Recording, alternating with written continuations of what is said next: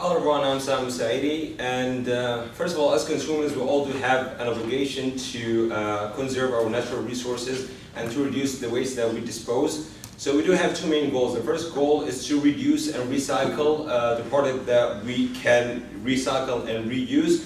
Number two, talking about we reduce the purchases of the products that cannot be recycled and reused. So talking about engineers should design for environment. So there are four main concepts for DFE, which stands for Design for Environment. First of all, design for environmental manufacturing and processing.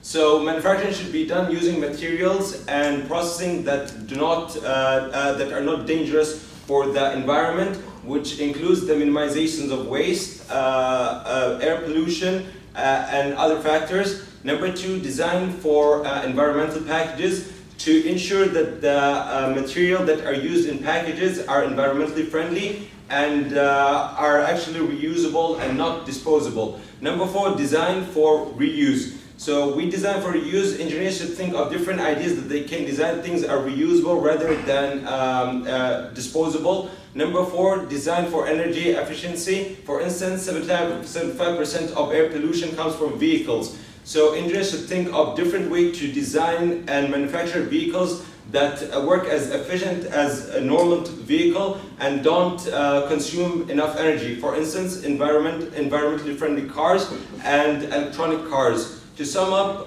it's not only engineers' duty to reduce waste, it's everyone's duty. So whether you're at home, in the office, or at school, you can go green by reducing, reusing, and recycling.